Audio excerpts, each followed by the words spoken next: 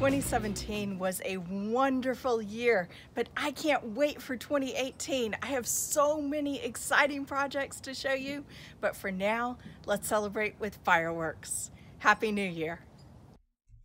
Happy New Year! I thought I'd celebrate with a gorgeous fireworks painting. So this is fun.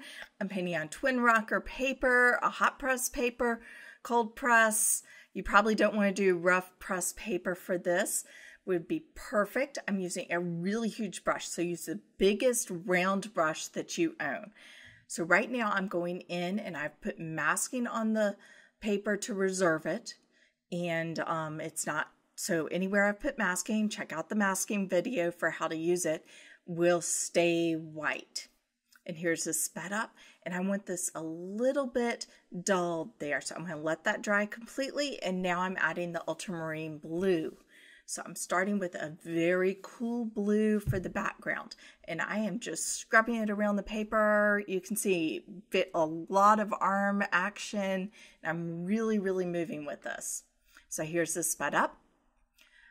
I'm adding just touches of cobalt violet just to cool it down even a little bit more, because I want those fireworks to look like they are on fire against the dark sky. I love the little streamers that go down too. That's really fun. So I'm using maroon Paralyn for this. And I'm just looking for a very strong dark back there. And if you add red, you get a stronger dark.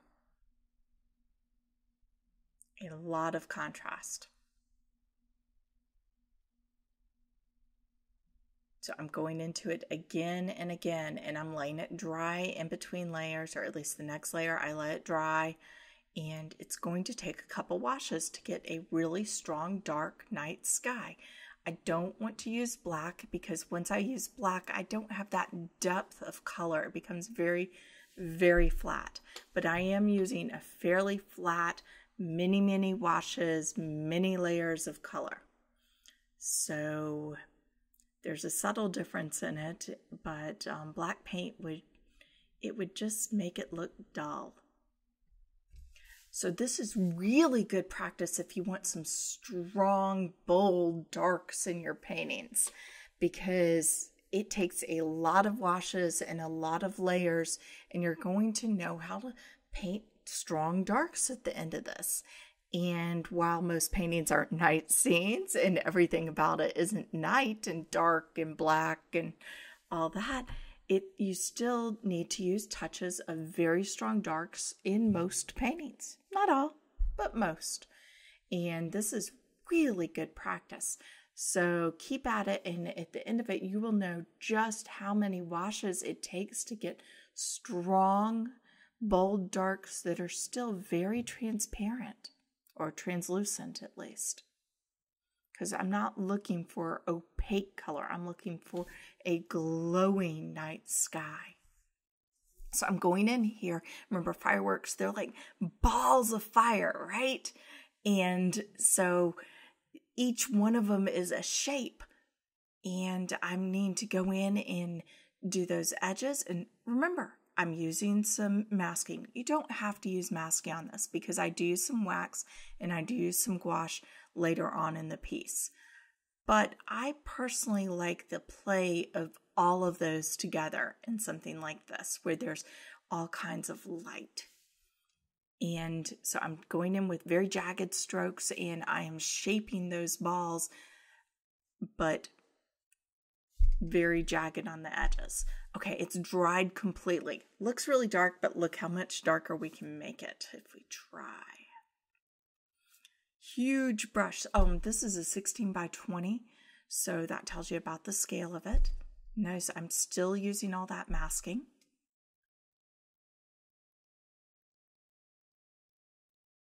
And I'm really going in there. I'm getting a lot of paint on the paper, but there is enough water on there where it's going to look transparent. The light is going to hit the paper and bounce back through the pigment, and it is going to glow with color.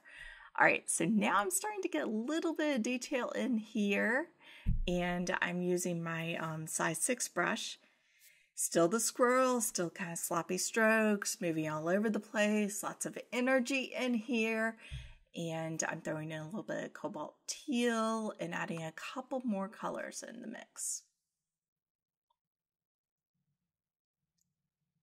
So a little bit slower, not quite as much, but I'm still moving pretty fast, and I'm still not worrying about the detail, more the great big ball shapes of the fireworks.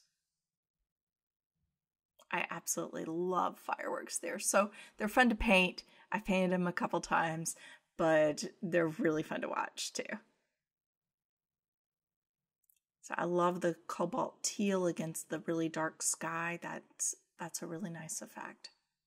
You know, because they have the smoke that comes down in the mist, and it just kind of sizzles as it goes. So it's not just the main ball of the fireworks and explosion there.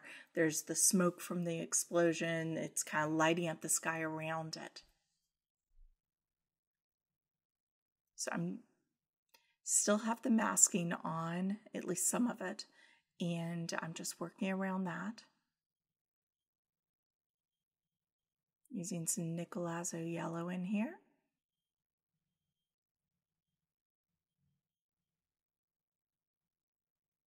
Cobalt teal, and I'm really letting the colors run together just like they do in a real firework.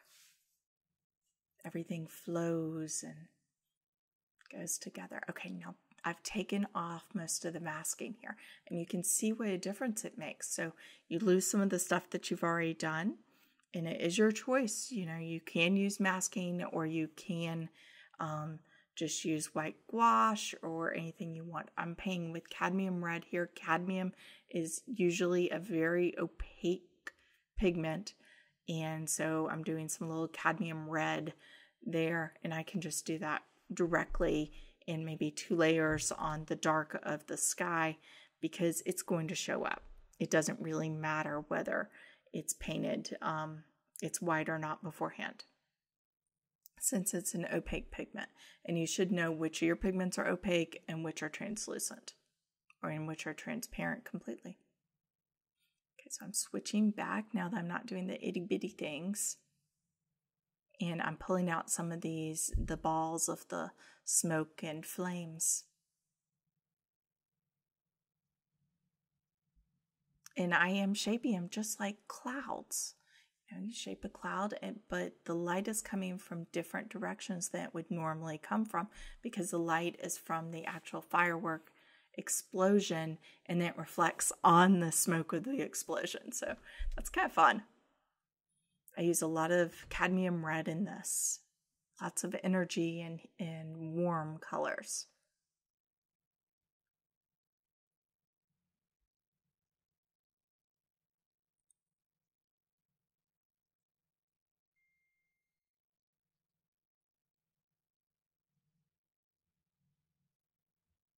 Bleeding in some cobalt teal.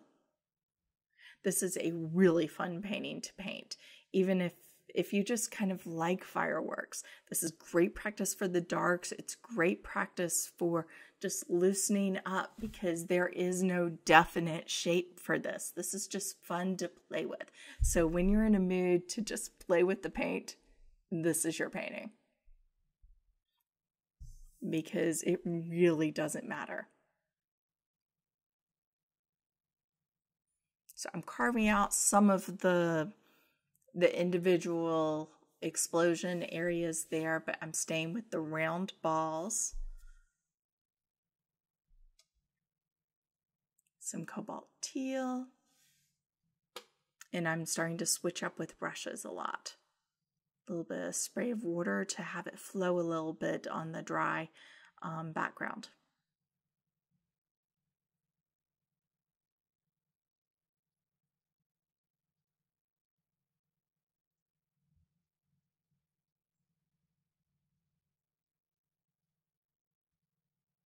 So I'm really having fun playing with this.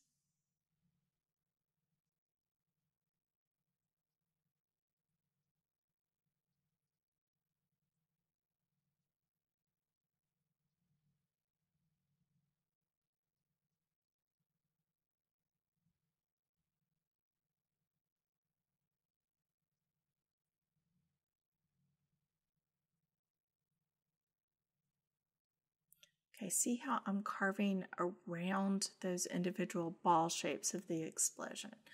And I'm just doing some negative painting. Don't get all worried because we're using gouache on this later. And it's, it's a giant explosion. It doesn't matter. This is a good place to practice negative painting because it really doesn't matter. It's not like it's someone's face or a piece of architecture. It's much more fluid, and drawing matters much less on this. So play with the negative painting and just let those colors flow together and be your fireworks there. This is definitely a painting that I couldn't do another one exactly like it. If I tried, I could do another in the same series. Probably will, because it was really fun. But, there's a lot of free flowing in here. So speeding it up a little, I want some darks, and those are really to define the edges of the individual ball shapes. You remember, they are balls. They're not circles. They're not flat. They're balls of fire. And all the little things are going out just like a flower in all directions, like a dahlia or something like that. Okay, I've decided I need it a little bit darker. So one more wash in the background. And you don't know until the end whether you need it darker or not. I'm still using the same colors, but they get darker on every layer. So I'm loosely going around those edges. Sped up.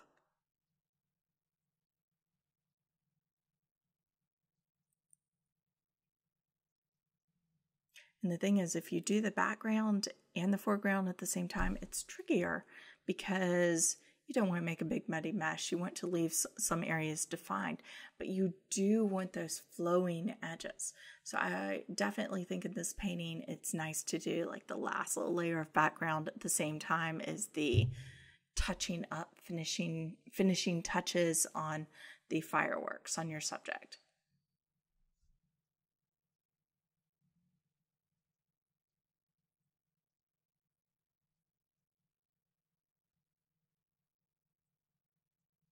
And I'm really wanting the smoke, falling that's lit by the fireworks. I have a little wax there on the rockets, the streaming rockets. And so I have wax in just a couple of the areas. I don't have too much, but I want a little bit of the hit and miss effect, the textured effect.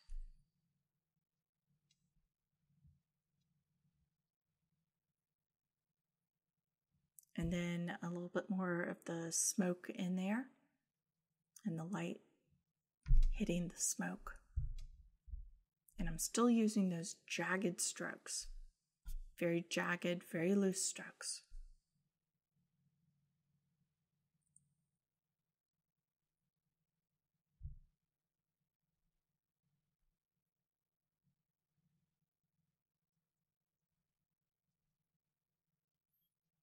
This is seriously one of the most fun paintings that you will ever paint.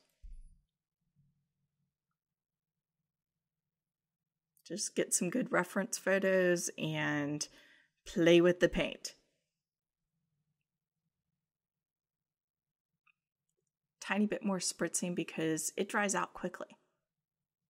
Most paintings, I want it to dry out quickly, but here I'm really wanting to work with it together. Quite wet. Wanting it to flow more.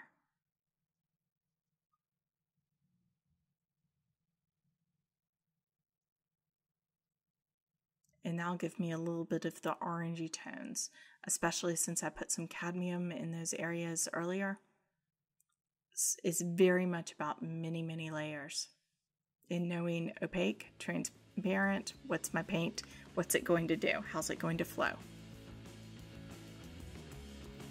I hope this inspires you to paint your own gorgeous fireworks. Thank you very much for watching, and this is going to be the best New Year ever. I've got some great paintings coming up, and a lot of them are fun. Most of them are, I've tried to edge towards the very quick and easy and fun to do. So Happy New Year, enjoy the fireworks, and please paint your own. Please visit my website at paintingwatercolor.com for the full art supplies and reference photo. Happy painting!